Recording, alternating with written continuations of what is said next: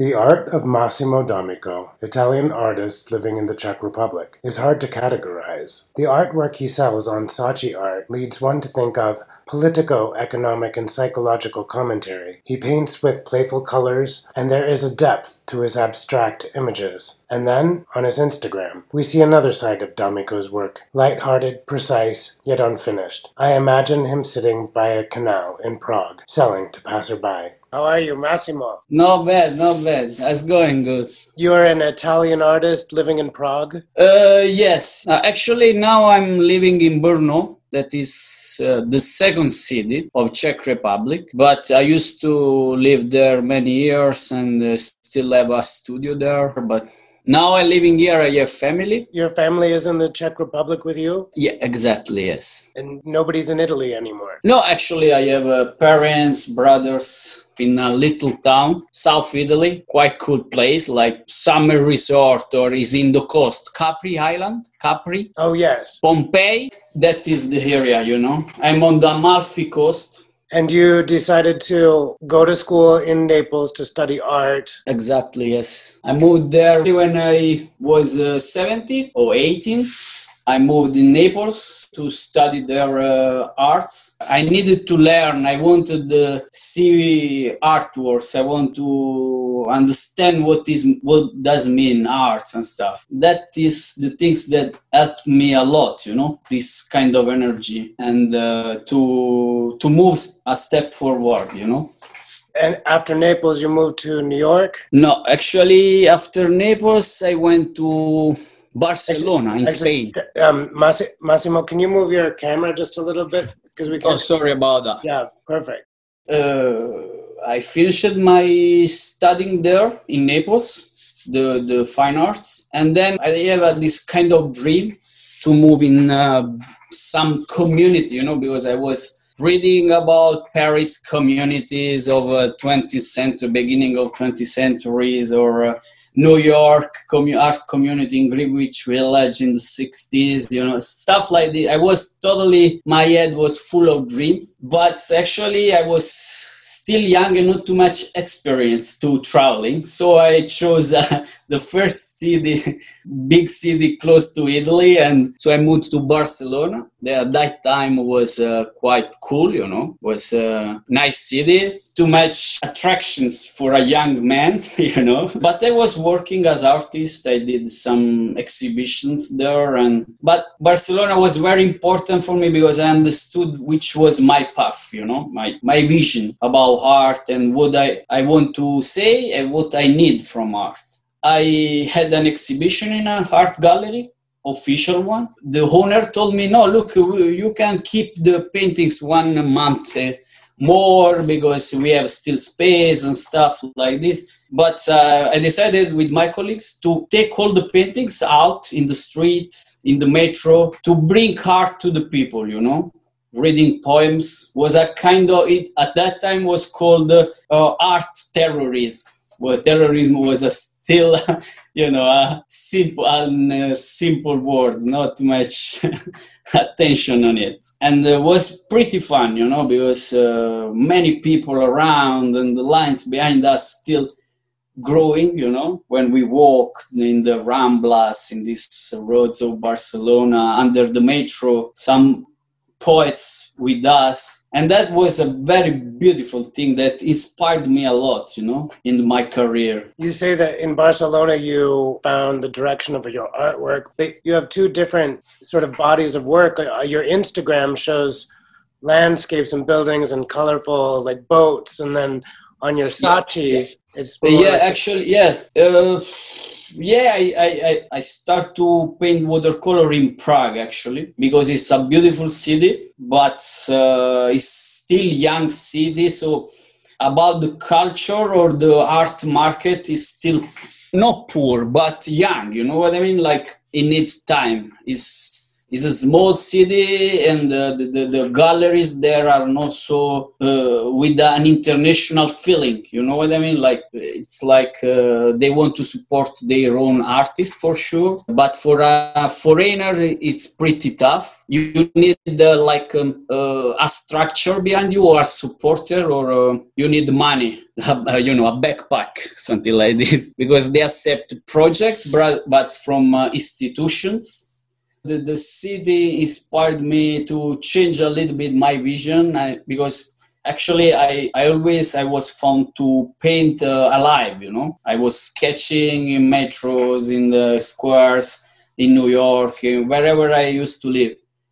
So for me, it was easy to switch for plein air watercolor on to paint among people. Is quite adrenalinic, you know, and that is why I have these two different styles. But I still have my own research. And actually, watercolors was very helpful, because now with all these crazy things around, it's very, very easy to sell on internet. You know what I mean? Like small on paper and easy to ship. You know, it's different than a big painting or a big sculpture. And so your sales online, you're very active on Saatchi art. Are you?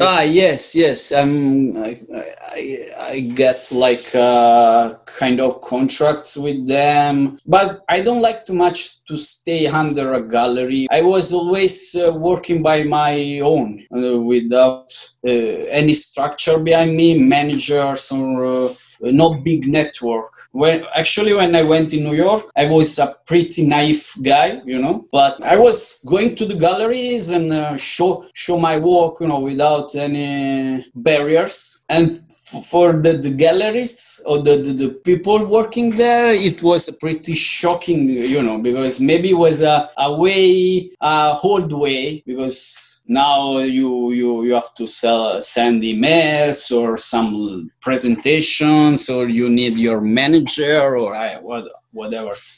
But like this, I was not crazy, but something creative. And I remember I went in this Monk Dogs gallery in Chelsea, and during an exhibition, I put my small sketches, abstract. At that time, I was painting abstract style, and I put on the floor during an exhibition of another artist. I did like a cross with all these papers on the floor. It was nothing like planned, you know what I mean? Like, just went there. I felt good, you know. I met many people. You know, this exhibition in US, it's always a big event, a show with music. So I felt good. So I said, oh, I do this. I don't care, you know. And came to the manager, the gallerist to me, and I thought, wow, he gonna kick me in the ass, you know, like stuff. I say, wow, it's interesting, your job. I like what you do, actually. Let's talk tomorrow and stuff like this. So I was pretty lucky that he was an artist too, very uncommon gallerist. So I got all the contract and stuff like this. And I went without any plan, you know, like just as a wild horse.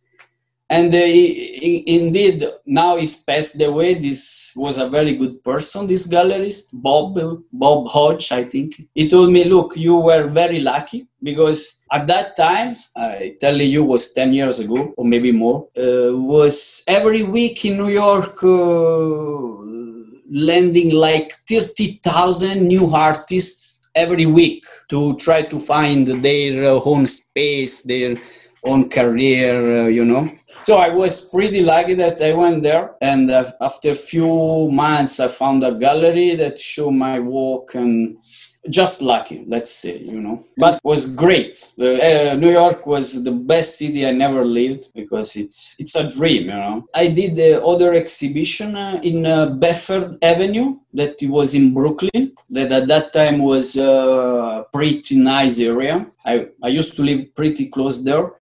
Yeah, that time was like maybe better than Manhattan. Brooklyn at that time was very big energy, a lot of people, young artists and studios. After New York, I went in London as well to live there, and I spent there 2 years or something like this. Always an artist. Yeah, I always try to be an artist and get contracts around with galleries and try to find a space to show, to display. I was still young, full of energy, and always in movement. And actually changing always your place, it's even like changing your vision. So you get energy from it. You have a big energy, and I think people around you, they can get this energy, something that goes out of you, So you're self-represented now? You're selling your art online? Yeah, exactly. I told you, like, after Prague, after I went in Prague, I start to struggling to find a space to show, to exhibit, and to sell art, because Czech Republic is a still young country, doesn't have a properly cultural project at that time, and was maybe they didn't like my style or my attitude, I don't know. So I switched for this watercolor style, I don't know, just for fun. I started because I was sketching people in the streets and the metro, and I wanted a step forward, so I bought a cheap watercolor, start to paint, and then I really like it, the fluidity, the technique in itself. And then I don't know, for lucky, I start to put in this, because I had Saatchi since many years, and then I made another profile just for watercolors. To do like this, I didn't mix, the two styles, and I saw that I start to sell with watercolors much more than my own research, and it was impressive. In 1 year, I think I sold more than the other profile that I had since 5 or more years. So let's say I still keep doing watercolors for surviving, but I don't need it. I just do because, I need sometimes eat and buy some clothes or stuff. But make art is what let me be alive, do my research and thinking about what I want to do the day after. But making watercolors is always studying the reality, but I'm not really interested in reality. Just a moment, Melchior. Just the kids coming, it's normal. Opla. Saluta Melchior, right? Ciao, Melchior. Ciao. Marco is my son, the eldest. I saw you are an artist too. Yeah, I have a studio in the garage. Good. So it's sort of an impressionism. I don't know. Like you, I don't know how to describe it. Yeah, it's pretty hard. I know. But what is important, what I'm seeing now, that with all this situation around as well, that many things, they are not important anymore, because what I'm seeing, that we lost the real spirit of human. Like now for a disease, like, because I think the problem is from technologies, and I don't want to be stupid, like I living thanks to the technologies, because I'm selling online and stuff. But I think if somebody asked me if I prefer to live like 30 years ago, for sure I would prefer to do that, because now we are all weak persons. We don't have this spirit, this real energy, vital one, that makes the difference. But now we are all in a blob, in strange society, contrasting for everything. And we're losing time, We don't feel anymore this this constantly energy that surrounds us, you know, this that it comes from, I don't know, from whatever, from the stars, from the universe, from the things, from the person. Now we just feel the cell phones, the computers, and that is the biggest problem now, because now I think now we are in this situation because we are no human being anymore, you know, we are something else. We are a robot with a cell phone in the hand. So we struggling like machines now, you know. We are not made by biological structures, but we are a kind of robots with cables and electricity inside.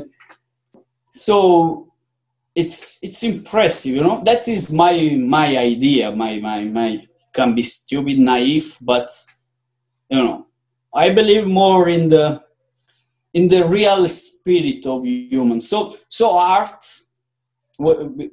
I try to say that because you said I don't know how to describe it, but I think now we have to describe ourselves or to express our ideas. You know, it's important time to meet people. For this, I accept your. I didn't know your project, but I was happy because we need to create energy, you know, behind around us. New one, fresh one, to start something new. Yeah, very cool. Actually, yes, it's. I think be an artist for me was like living. You know, I never split the two things. For this, I tried to move myself always to find new inspirations, or but not the mere inspiration like I don't know. I woke up one day and say, well, today I feel good, I want to paint, I want to do something creative. No, the real one, real inspiration is made by the life, to move it, to see things, you know, to open your mind 360 degrees, you know. And for this, I was trying to make movements in my life. You know, I think movements creates energy, and this energy is creative. You know, it's part of the process. I don't know. My vision is like this: is how I create is because I was not traveling like visitors or tourists, but living in the city, living as a person, you know, like paying taxes, paying fees, I don't know, going to offices, or that was changing many times the point of views. For this, I changed many cities. So now I'm more more calm because I'm living in a house with the 3 floors. I got the basement. So I. Well, Massimo, I want to thank you for meeting with me today. Yes, it was a beautiful idea, I think, and I have to say thank you. It's exciting to meet new artists and look at your different styles and kind of explore what you're about. Thank you so much. And whatever you need, just ask. Every channel is an opportunity, you know. You never know what you're gonna meet after 1 second, or behind the corner, or on Facebook. You don't know. You know, life is magic somehow. Yeah. All right. Well, I got to get going, and let me know when you're on this side of the pond, and we'll get in touch. Definitely, man. Definitely. It was good to talk to you. Thanks a lot, man. Thanks a lot. Bye. Take care. Ciao, Melchior. Ciao. Forza, Melchior. Waiting for the miracle in ordinary life.